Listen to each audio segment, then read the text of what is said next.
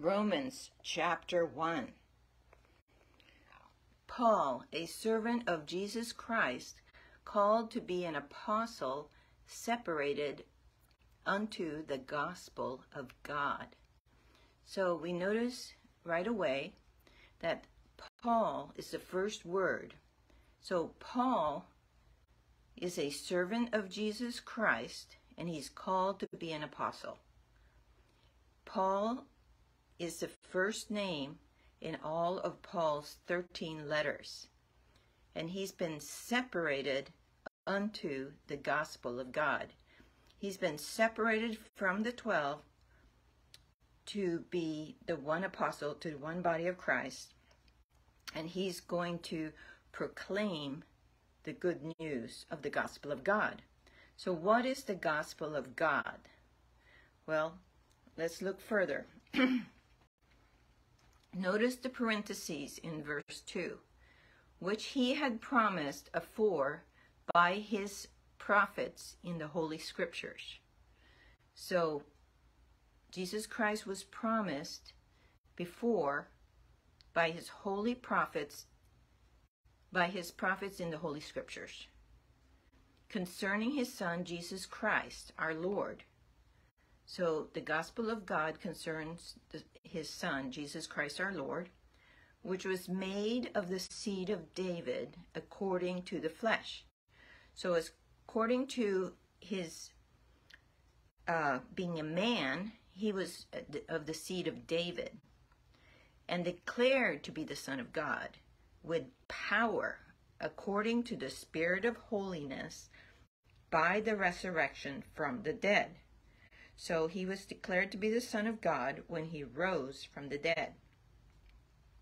So let's take a look at the gospel of God and see exactly what it is. The gospel of God is justification by faith. No one can come before the Holy Father without the imputed righteousness of Jesus Christ. So we need to be justified by faith. As it is written, there is none righteous, no, not one. Romans 3:10. So what do we need? We need the righteousness of God.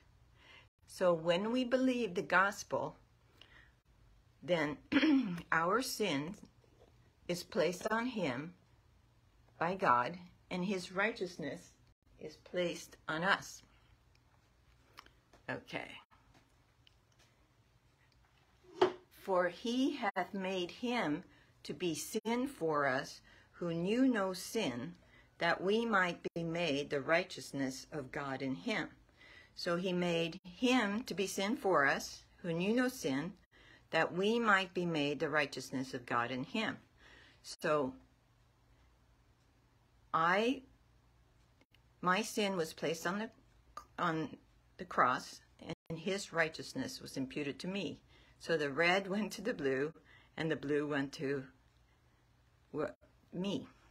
And then I was placed into the body of Christ with the rest of the people, or into this group that is waiting to go to heaven. And all of these people have the righteousness of God imputed to them. So in order to be saved, read Romans chapters 1 through 5 over and over again until you are sure that you're saved. So let's look at exactly what the gospel is. I declare the gospel by which ye are saved. How that, by crucifixion is how it was.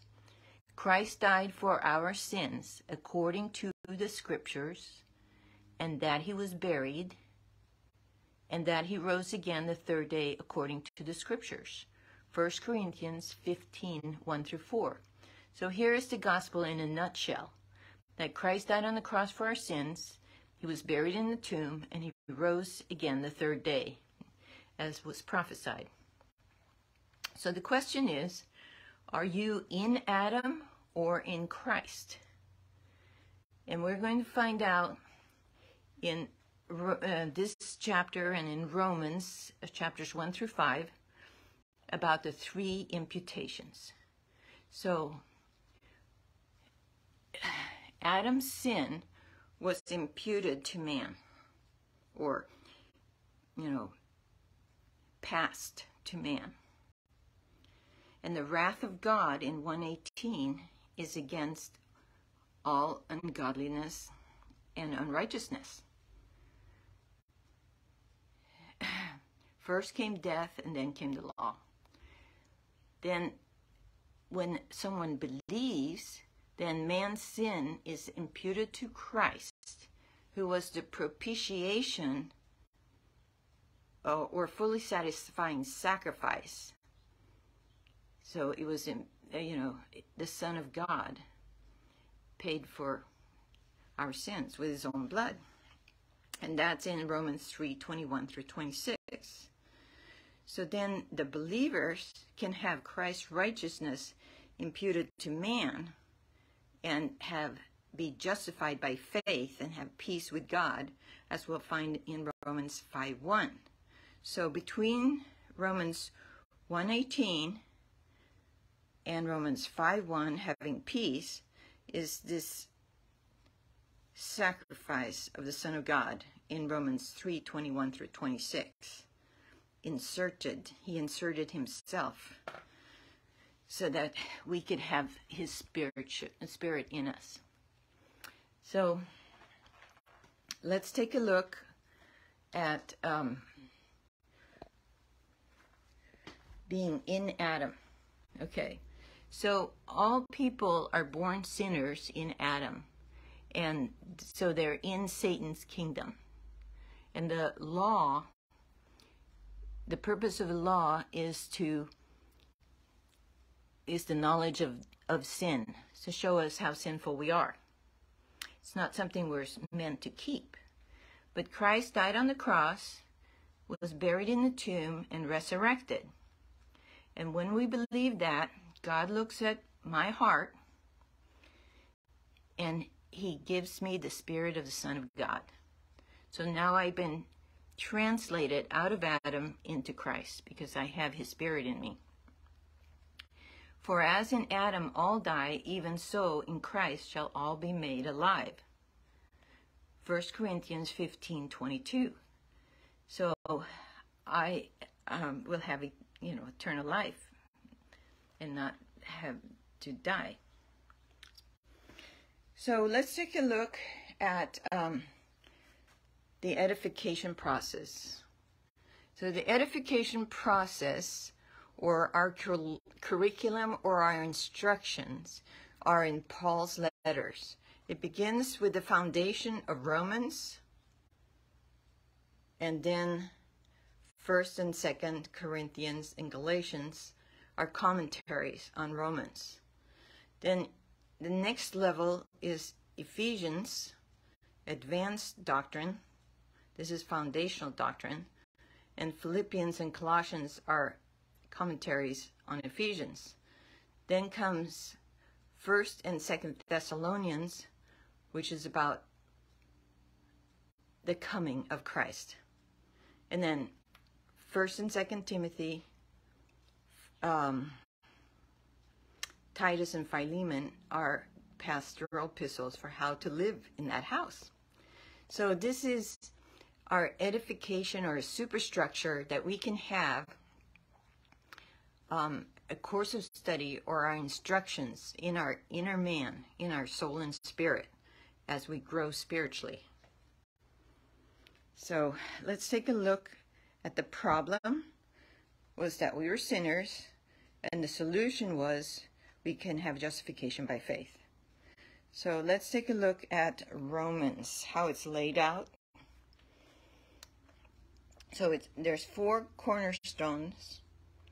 Justification by faith is chapters 1 through 5. He died and rose for us.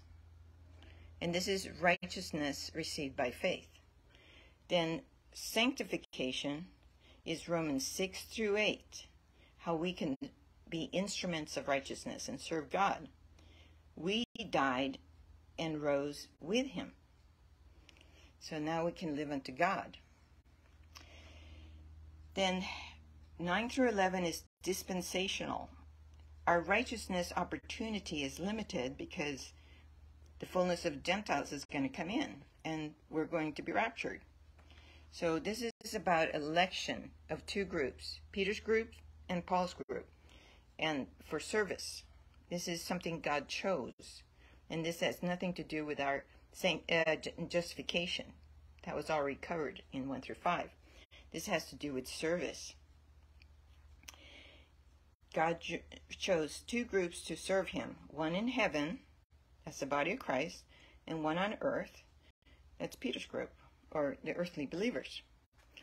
Then comes the last section, the practical, chapters 12 through 16, righteousness by practice of the doctrine.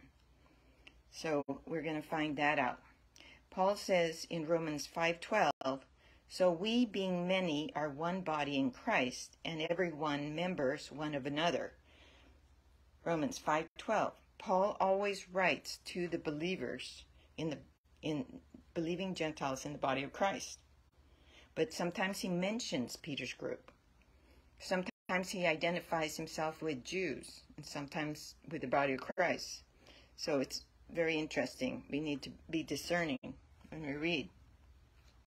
So the Bible is kind of like two instructions. One to the earthly group, prophecy, and inserted in the middle, sort of, is the instructions to his heavenly group, mystery, Paul, what Paul said. So Romans will answer the question that Job placed in Job 9:2. Is written there. How should man be just with God? Romans is about the righteousness of God. Chapter 1, Gentiles under sin. Chapter 2, Jews under sin. Chapter 3, the whole world under sin. Justification is covered in chapter 3, 21 through 31, and imputation in chapter 4. Peace with God and reconciliation is in chapter 5. So let's continue reading in Romans chapter 1. By whom we have received grace, so the we here is really Paul, and apostleship, for obedience to the faith. The faith is the instructions given to Paul for the body of Christ among all nations. So this is the instructions for all nations right now to believe for his name, for the name of the Son of God, Jesus Christ. Among whom are ye also the called of Jesus Christ. So they're called to serve after they have believed. To all that be in Rome, beloved of God, called to be saints.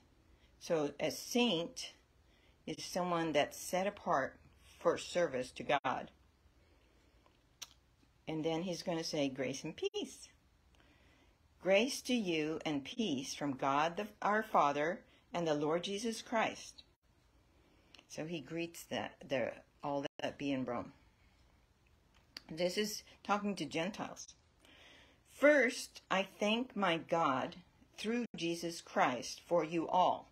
So the first thing Paul is going to do is pray. So he thanks God for them. That your faith is spoken of throughout the whole world. For God is my witness, whom I serve with my spirit in the gospel of his Son. So what's the gospel of his Son?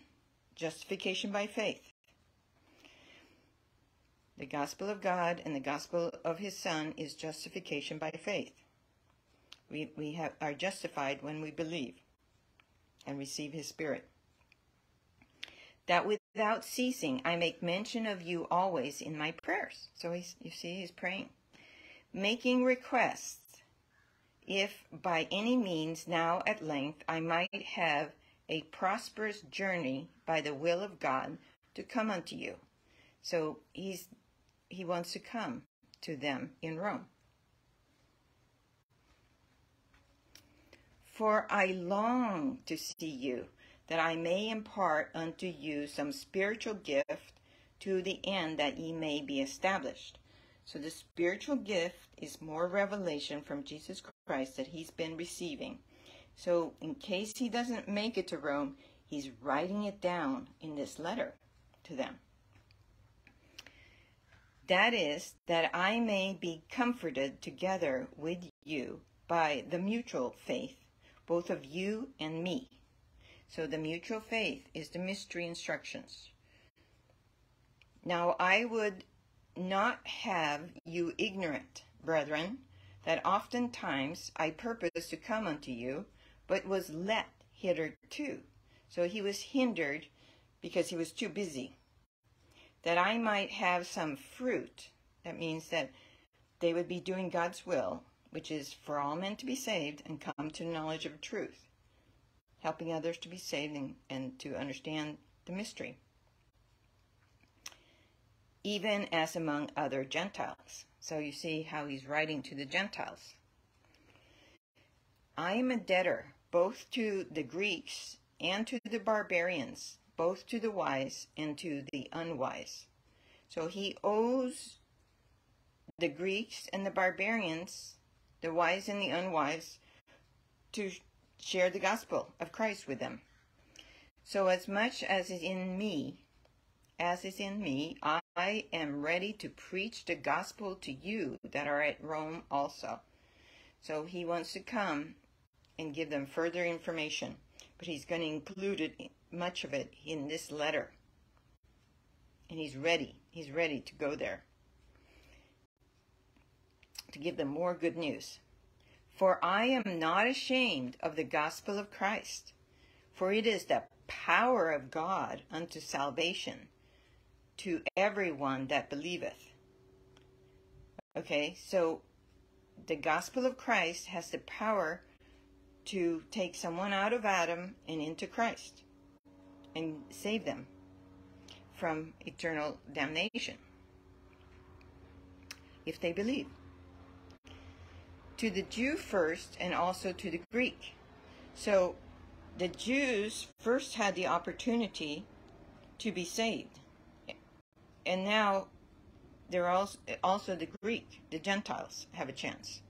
So the Jews had an opportunity to receive the Holy Ghost under Peter's ministry. For therein is the righteousness of God revealed from faith to faith. So in the good news, justification by faith, is the righteousness of God revealed from faith to faith. God was so holy and so righteous that no one could come before him without the righteousness of Jesus Christ. But he's also righteous to make a way of escape so that we can receive, we who are helpless sinners can receive the imputed righteousness of his Son when we believe. It's revealed from the faith of the Son of God to faith, our faith, when we believe, because he had the faith to believe that the Father would raise him from the dead. As it is written, the just shall live by faith. So we're saved by faith and we live by faith. Now here comes the bad news. For the wrath of God is revealed from heaven against all ungodliness and unrighteousness of men who hold the truth in unrighteousness. So the wrath of God is against those who do not hold what God has said to them, who God is and what he said in truth, but in unrighteousness. The wrath of God is against them, unbelievers. Because that which may be known of God is manifest in them, for God has showed it unto them. So people instinctively have knowledge of God and who created him. For the invisible things of him from the creation of the world are clearly seen. Okay, so the invisible things are clearly seen from creation. So there's invisible things, like if we look in a microscope, we can see the details of everything under the microscope. Or if we look in a telescope, we can see how incredible God has designed creation, being understood by the things that are made. So it's understood by the things that are made, those that God have created, his creatures, even his eternal power and Godhead. So we instinctively understand his eternal power and Godhead, that God exists, so that they are without excuse. No one can have any excuse, even in darkest, deepest Africa, because all of creation demonstrate his eternal power and Godhead. And also, there's some in man. We know that God exists from time we're little. Because that when they knew God, they glorified him not as God, neither were thankful. So he's talking now about the time at the Tower of Babel in Genesis 10 and 11, that when they knew God, the Gentiles weren't thankful. They didn't glorify him, and they weren't thankful, but became vain in their imaginations, and their foolish heart was darkened. So they were foolish to not glorify God or be thankful. And so their heart became darkened. Professing themselves to be wise, they became fools. It's fools that reject God and his word, and change the glory of the uncorruptible God. God can't be corrupted. He's perfect. Into an image made like to corruptible man, and to birds and four-footed beasts and creeping things. So here are some creeping things. So when they degraded God, and they're going to also themselves become degraded and perverse, as we will see.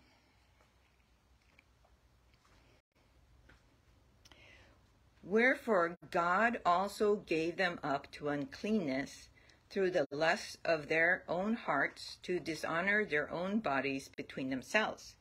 So he's going to give them up, as we will see, 3 times. So he's going to let them do perverse things, adultery and other things. Who changed the truth of God into a lie.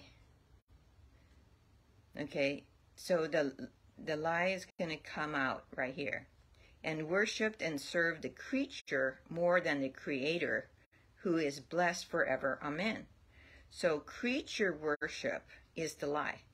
We should worship the Creator, who is blessed forever. Amen. He's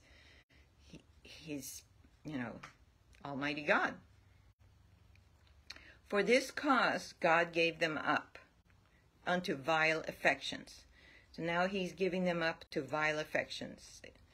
First uncleanness, and now vile affections. For even their women did change their natural use into that which is against nature. So women's natural use was to have babies. But now they're going to not, procreate like they were supposed to. And likewise also men, leaving the natural use of the woman, burned in their lusts one toward another, men with men, working that which is unseemly, and receiving in themselves that recompense of their error which was meet.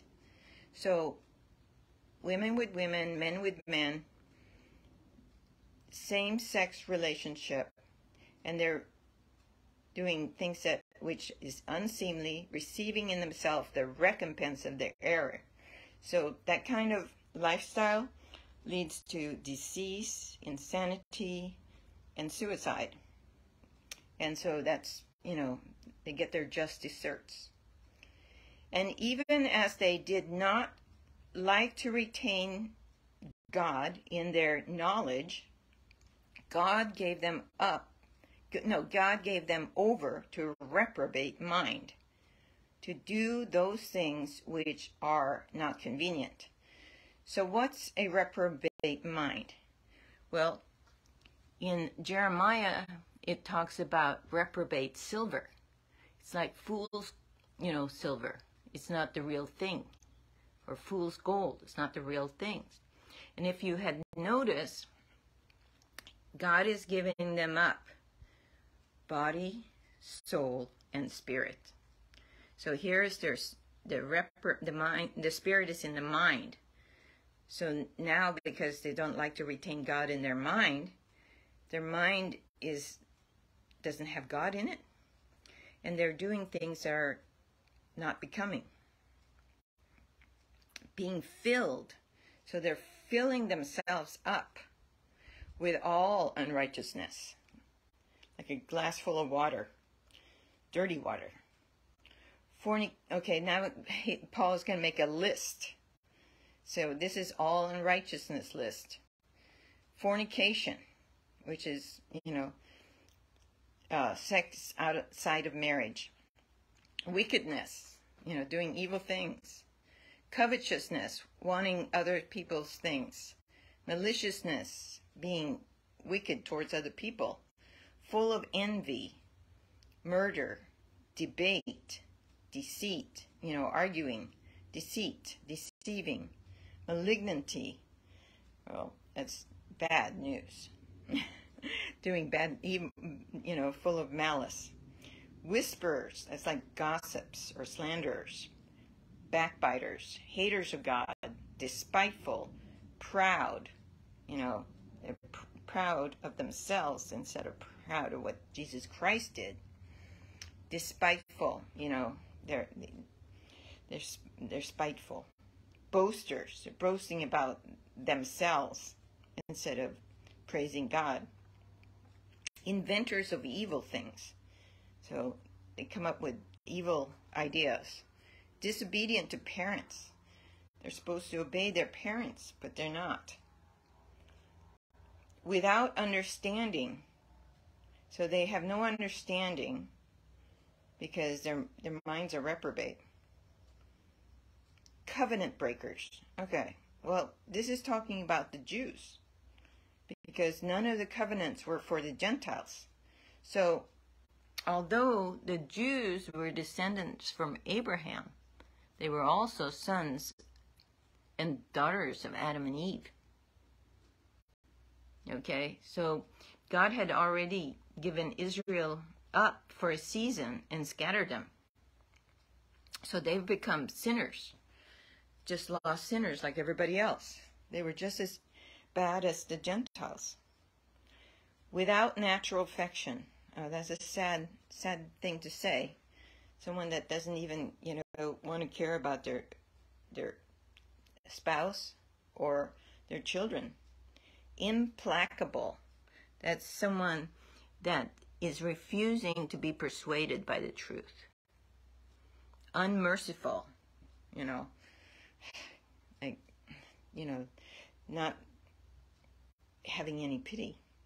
Who, knowing the judgment of God, they know that they're going to be judged by God, that they which commit such things are worthy of death, that those who do this list of things are worthy of death, not only do the same, but have pleasure in them that do them. So they do the same evil things, both the Jews and the Gentiles, and they have pleasure in them that do them. So let's take a look at the timeline. Okay, so in the beginning, God created the heaven and the earth. Then there was chaos on earth, and then God restored it and made it nice for Adam and Eve. Then Adam came. then Noah, and then the Tower of Babel is where the Gentiles were put aside. Then God called out Abraham and made his own nation. Then came Moses. Then David, Daniel. After 400 years of silence came John the Baptist, who introduced Jesus Christ, the Son of God, to the Jews.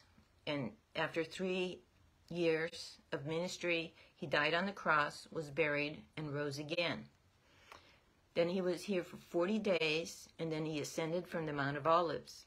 10 days later, he sent down the Holy Ghost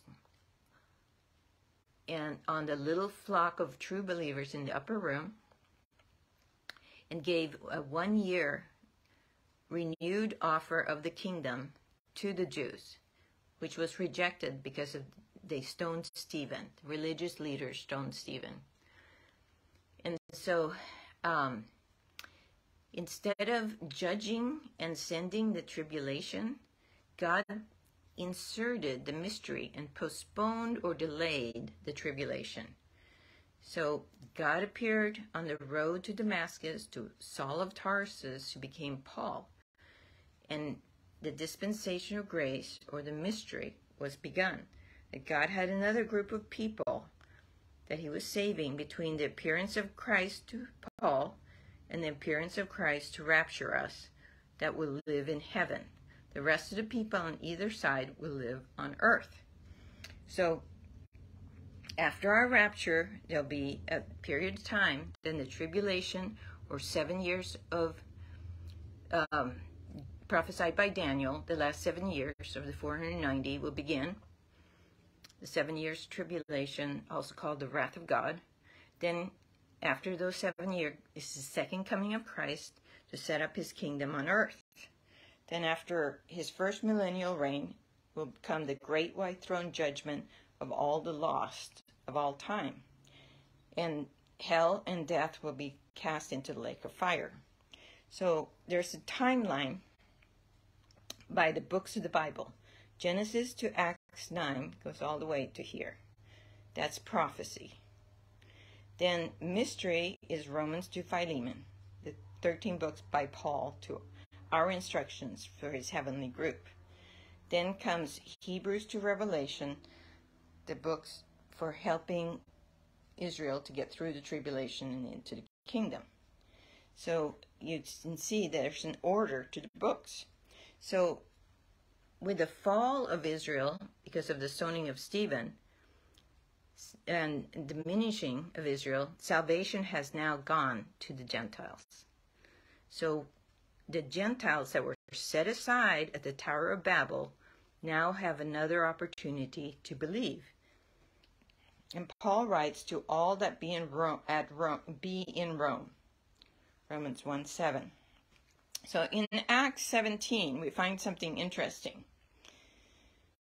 For as much then as we are the offspring of God, we ought not to think that the Godhead is like unto gold or silver or stone graven by art and man's devices.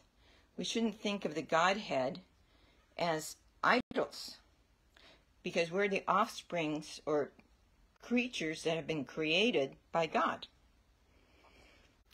And the times of this ignorance God winked at. He didn't expect anything better from the Gentiles. But now commandeth all men everywhere to repent or change their minds. So the Gentiles could still be saved through blessing Israel by the Abrahamic covenant. But now they have another opportunity to be saved.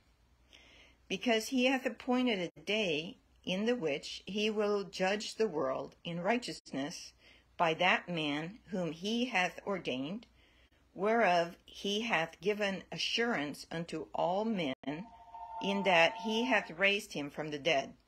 Acts 17:29 through 31. So this is now another opportunity for salvation, as I pointed out, for the Gentiles.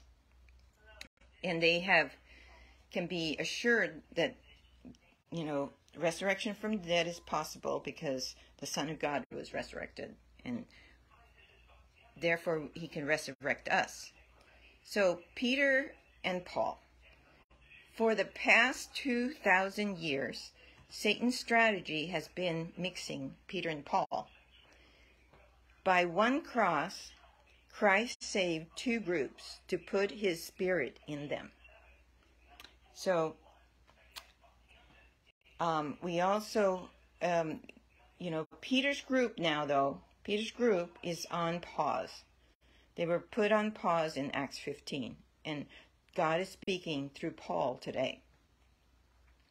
So we also find out in Deuteronomy 4:19, God is talking to Israel, lest thou lift up Moses, eyes unto heaven, and when thou seest the sun and the moon and the stars, even all the host of heaven, shouldest be driven to worship them. So all the host of heaven is the fallen angels. And serve them, which the Lord thy God hath divided unto all nations under the whole heaven. Gentiles means nations. So all the Gentiles have been divided among the host of heaven, the fallen angels. So we had been given up to the fallen angels in the second heaven, and God doesn't want Israel to follow suit or do the same thing. So you can find out more about rightly dividing the word of truth, which is what we're doing, by reading God's Secret, a primer for how to rightly divide the word of truth by Marianne Manley. And this is the key to understanding the Bible. Of course, you want to read the Bible, and it's best to read Romans to Philemon. Read Romans until you know you're saved. So we also have a book on Romans, a concise commentary. It's in black and white. And then we have Rightly Dividing Romans Study Guide, which is shorter. It's quicker to get through. But both of them should be read and studied. Then we have a study guide to Paul's letters, which is just, the 13 letters in brief. And this is in black and white, and it will soon be available in color. The black and white is $4.95 on Amazon, and the color is only $3 more, $7.95.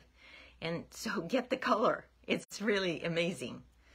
It's so much easier to see. And I use the Schofield Study Bible 3 in the King James Version, and I recommend that. All our books are available on Amazon.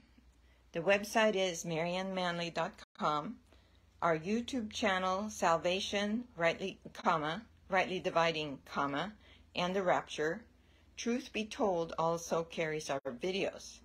Please like, share, and subscribe, because we're doing Romans chapter 2 next time, and you won't want to miss it.